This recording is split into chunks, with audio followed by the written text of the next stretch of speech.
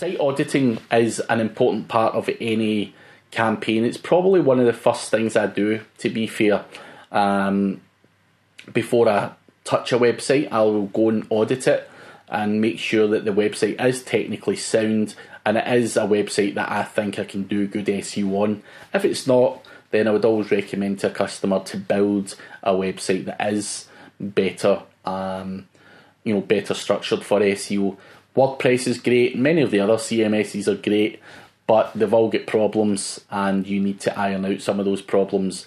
Certainly where we do find a lot of problems is people who've got custom built websites.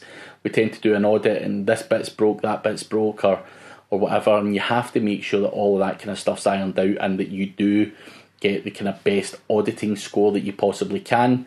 In terms of auditing, I normally use a number of different tools. Screaming Frog, SEMrush's auditing tool, and Deepcrawl. These are my three favourite tools. There are a lot more out there, OnCrawl, SiteBulb, just to name a few others, but they're all great tools. I just have my personal preferences, and I will explain as to why I like each of those tools, how they work, and why I use three different tools to audit a website. And the main reason is I like comparisons. There's no one great tool out there. Some tools are better at some things than other tools. And, SEMrush is one of my favourite tools, but its site auditing tool is very, very aggressive, and it does flag up issues that are not even issues. So you've got to understand how you read an audit as well. It's not all about this audit says this, so it must be right. There's certainly certain elements of certain tools that flag up some false positives, and you need to know how to understand that. SEMrush is a paid for tool, which you'll probably have if you're doing good keyword research.